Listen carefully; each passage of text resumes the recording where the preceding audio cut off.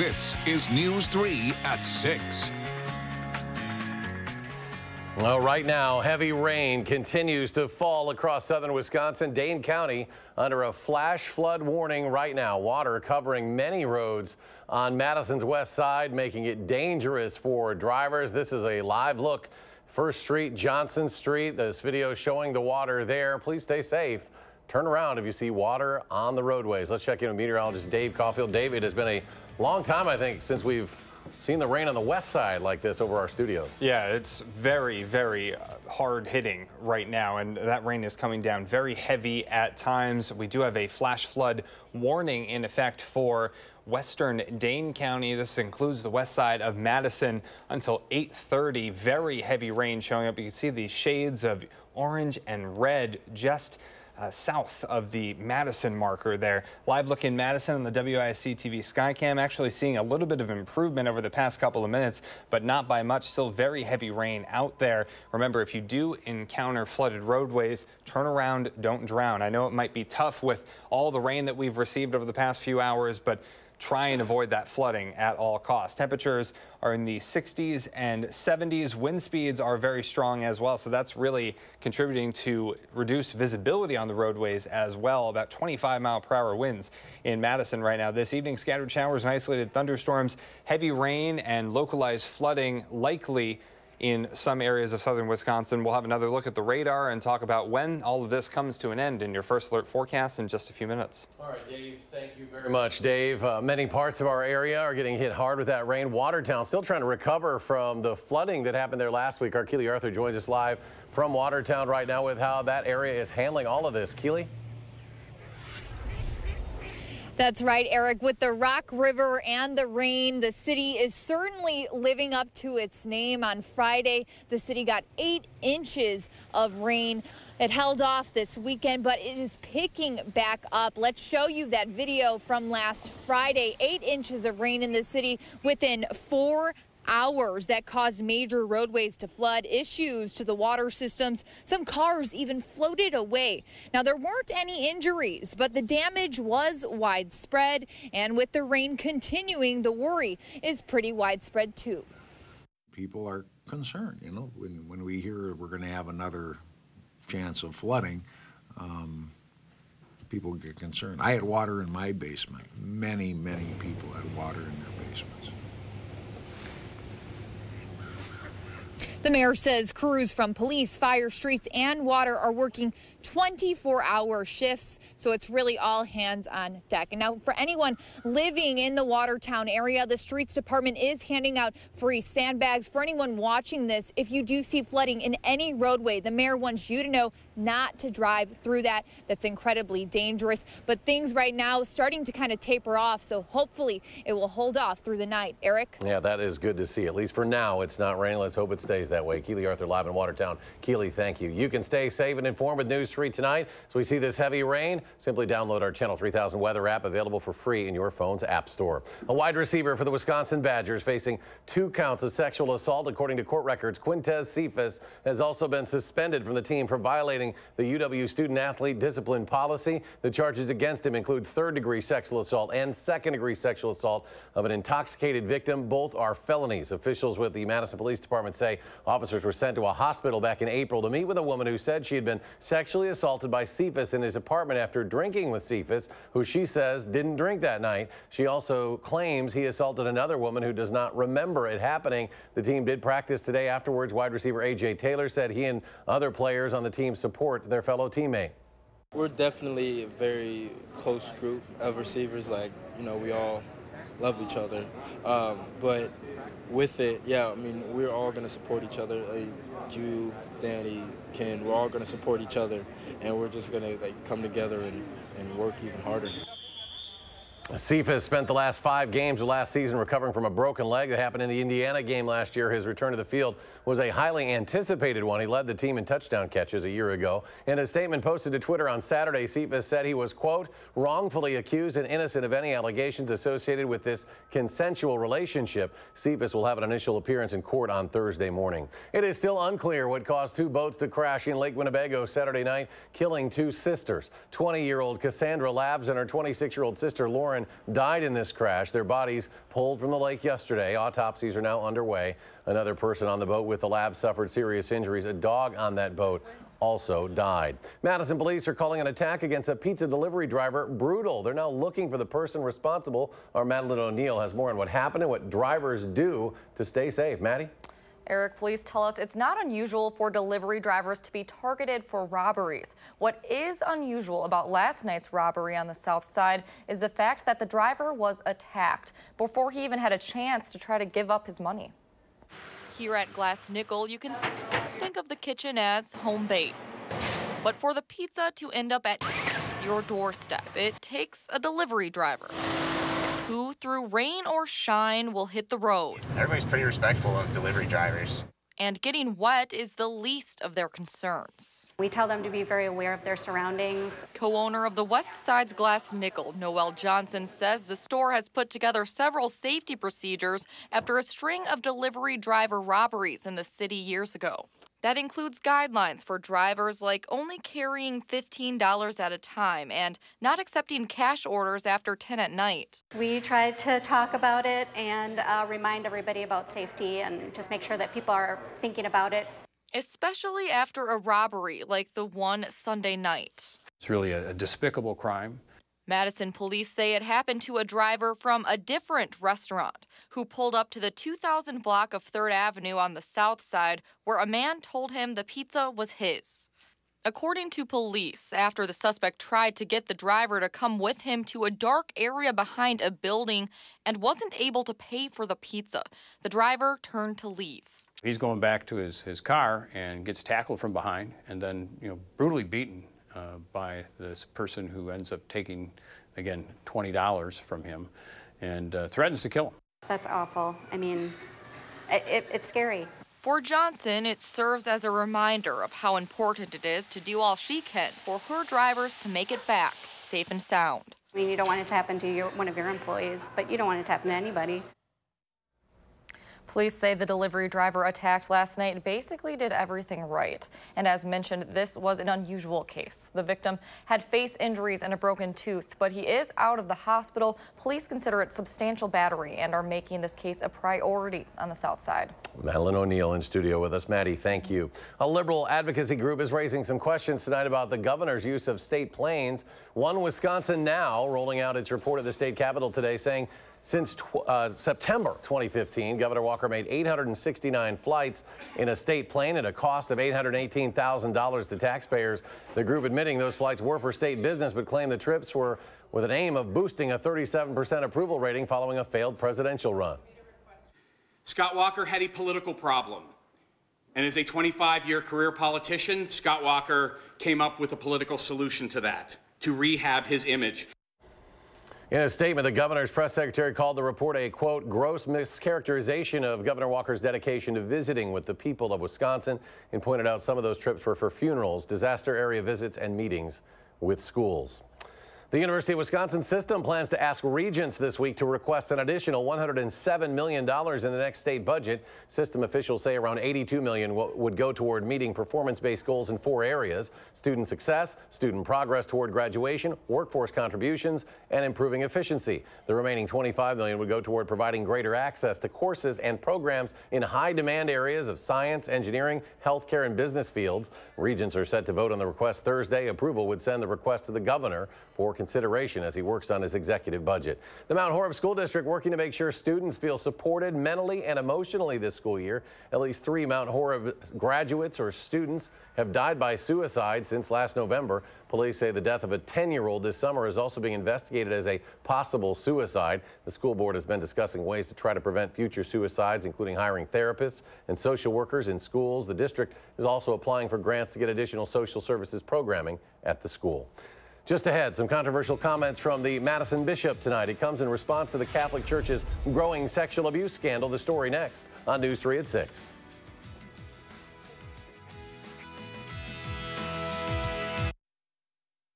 My God.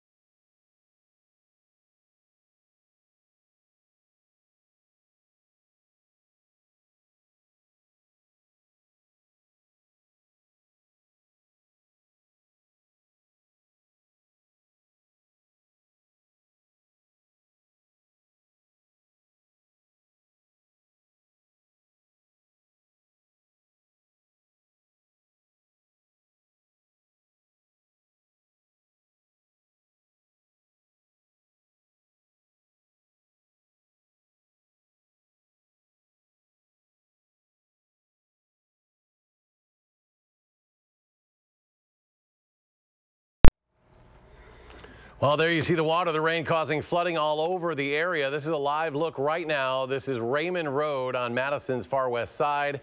This is just east of the intersection with McKenna Boulevard. Again, if you see water covering the road, turn around. Do not try to drive through it. We will get an update on tonight's rain totals from Dave Caulfield in just a few moments. The sexual abuse scandal of the Catholic Church continues to grow. A recent report finding that over 7 decades, more than 300 priests have been accused of sexually abusing more than 1,000 children. The response to the clergy abuse scandal from the Bishop of Madison creating a bit of controversy tonight. Bishop Robert Morlino issuing a letter to parishioners of the diocese over the weekend claiming homosexuality is one of the root causes of the sexual abuse. Our Jamie Perez is here to tell us about that letter and the response it's getting tonight. Jamie. Absolutely. So in that letter, the bishop does acknowledge that there is a major issue of sexual abuse within the church, but the LGBTQ community says the blame is in the wrong place. That letter mentions homosexuality being an issue numerous times, even saying that, quote, "It is time to admit there is a homosexual subculture within the hierarchy of the Catholic Church that is wreaking great devastation in the vineyard of the Lord." Members of the LGBTQ community expressed their disagreement with that letter over Facebook. One member I spoke with says pointing out sexual orientation is missing the point on the real issue. It's just a sexual abuse problem and a power structure problem, and they need to stop covering it up and really atone for and account for the structural problems that are leading to these issues and destroying lives. Neither the bishop nor the church were available for comment today, but we did get a statement via email saying that groups who are posting about the letter are, quote, cherry-picking portions to fit their agenda or claim the bishop is saying something that he is not. Now, to read the bishop's full letter, a link to that can be found on our website. That's channel3000.com. And while the bishop was not available for comment today, one of his assistants said that perhaps he would be available soon. All right, Jamie Perez reporting that. Jamie, thank you. Weight loss surgery is becoming a more common option for people who are seriously overweight. Doctors say it's one of the safest options for those patients, but for 250,000 people working in the state of Wisconsin, it's not covered by insurance. Lori Savani-Hammer, one of those people, the 60-year-old, works for the state, for the UW, and says she's done all she can to lose weight through diet and exercise. Doctors say she is a good candidate for bariatric surgery, but the $25,000 procedure isn't covered by the insurance she has through the state. The people that sit on that board must never have had weight issues, must never have to struggle with your knees or your hips or the self-consciousness that comes with being overweight. I think everyone is entitled, to fair, and honestly fair and just treatment for their obesity. Currently I don't know that our state employees have that. Tonight, we'll share more of Lori's story and how she wants a state board to change coverage for those 250,000 people under the state's insurance plan. More of that story coming up tonight on News 3 at 10. We'll be back with a check of your forecast in a moment. Welcome.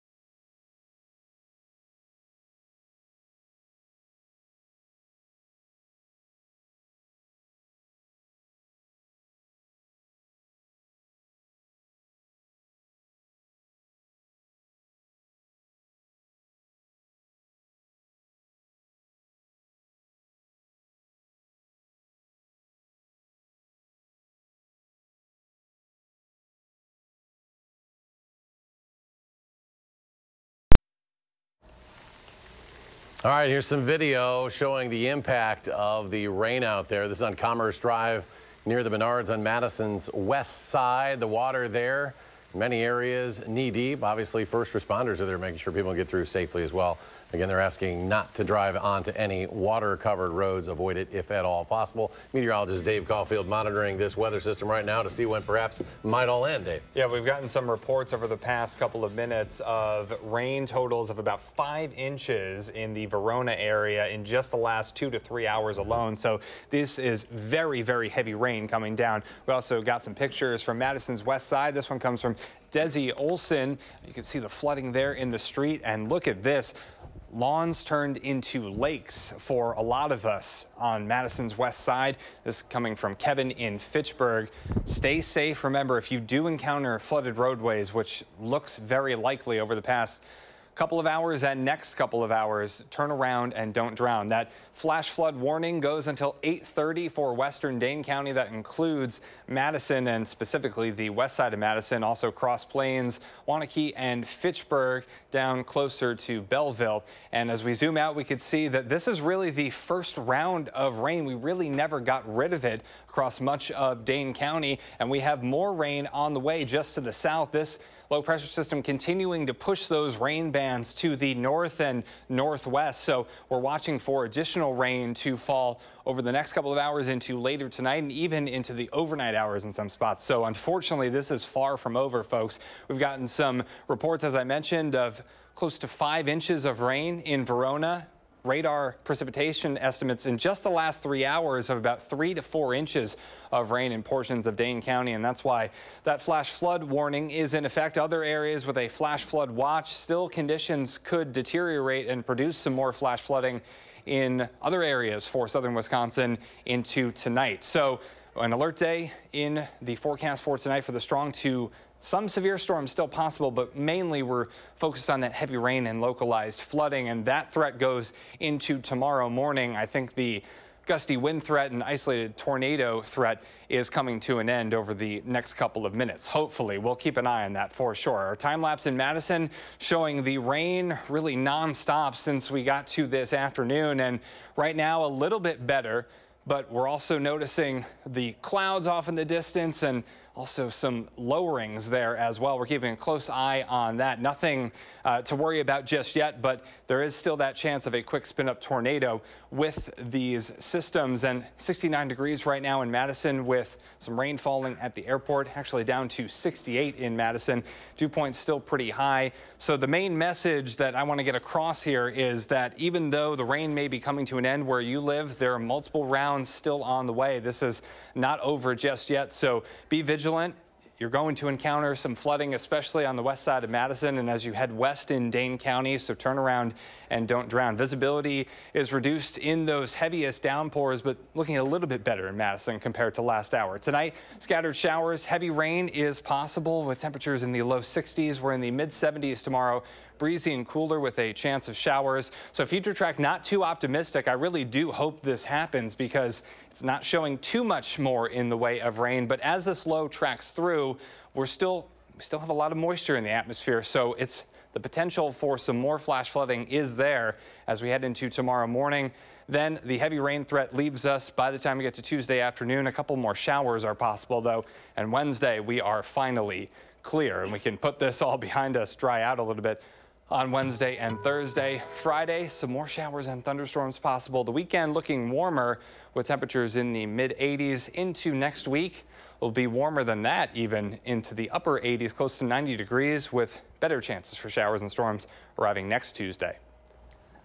The high expectations for this year's Badger football team are pretty high all over the country. The story's coming up in sports. News 3.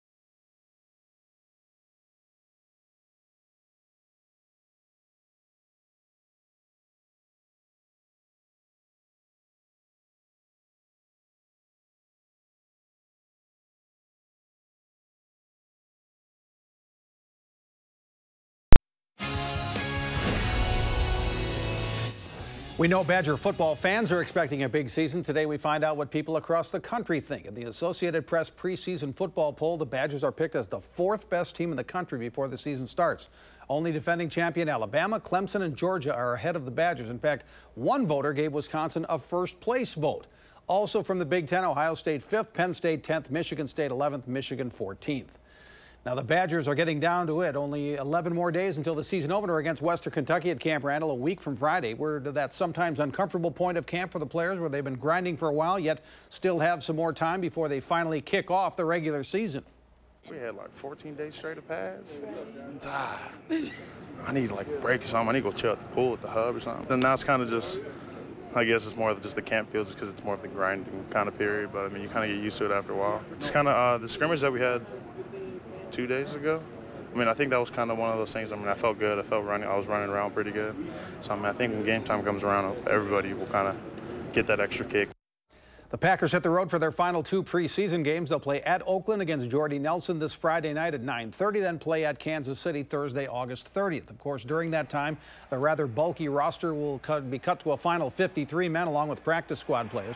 That means it's crunch time for a lot of guys who want to realize their dream of playing in the NFL. Mike McCarthy knows how tough it will be for a lot of those hopeful players. It's a long year. To get the team into a flow so you can encounter all the adversity and the challenges that are in front of you, that's an important characteristic that we're looking for in all of our men, because it's needed to go, get this done in the long haul. So the biggest thing for these rookies is there's no time to change. It's just time to keep working and stay after the grind of getting better and stay true to the fundamentals and the basics. And they're all at the position now where they're competing. We just all got to play better.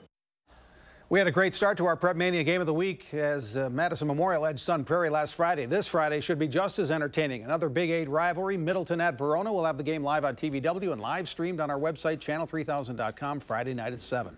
And the longest high school football winning streak in the country is over. Last Friday night, Kimberly's 70-game winning streak ended at home against Fond du Lac. They tied it with a touchdown in the 4th quarter, but as time ran out, Fond du Lac's Jared Sherrill hit a 26-yard field goal to give the Cardinals a 31-28 win, stopping the longest winning streak in Wisconsin state football history.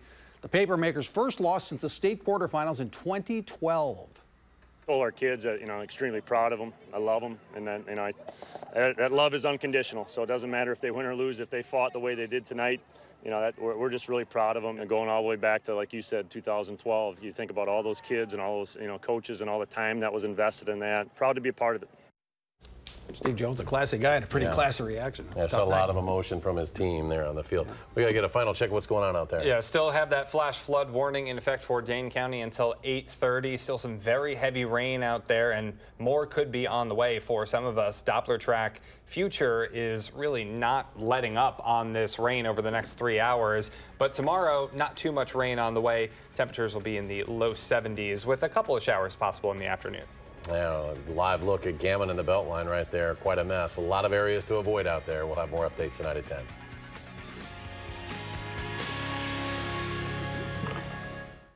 Download the new Channel 3000 app and get alerted on your mobile device the minute news breaks. Wherever you go, be the first to know with Channel 3000.